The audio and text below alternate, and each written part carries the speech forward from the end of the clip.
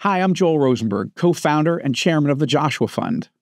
And I'm Lynn Rosenberg, also co-founder of the Joshua Fund.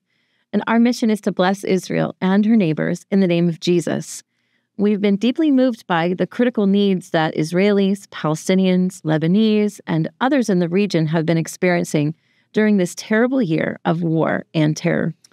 As we close 2024 and as we head into 2025, we'd like to invite you to participate in a unique opportunity to bring God's light and love to those being traumatized by the ongoing conflict in Israel and the broader Middle East. We realize that things will hopefully get better as we go into 2025, but right now we are still in a time of war. Your generous and gracious support enables the Joshua Fund to provide crucial humanitarian aid, offer hope, and strengthen followers of Jesus who are reaching out to their communities with unconditional love in this challenging time. Yes, after more than 430 days of war, the needs are still truly urgent. And that's why we're so grateful for your prayers and your financial help. These things allow the Joshua Fund to continue extending the love of Jesus to families in crisis, refugees who are still displaced, looking for safe places to live for their families, and vulnerable communities who need to know that they're not alone. Your gift, whatever the amount, can make a lasting impact in the lives of those who are longing for peace and security. Thanks to friends like you, the Joshua Fund is providing monthly food packs as well as hygiene kits to hundreds of impoverished Israeli families who are especially struggling through this war. We've also been able to help our ministry partners renovate more than 100 bomb shelters in need of repair, urgent need of repair.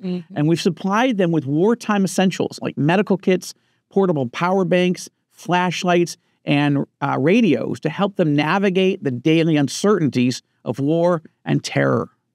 Your gifts allow us to continue this work and to expand our support to families and ministry leaders who need the resources and they need the encouragement right now. As we look ahead, I'd like to ask you to consider joining us as a monthly supporter of the Joshua Fund. Obviously, we don't know exactly what the next year will hold, but we do know that there'll be continued Israelis, Palestinians, and others in urgent need of food, shelter, medicine, trauma counseling, and more.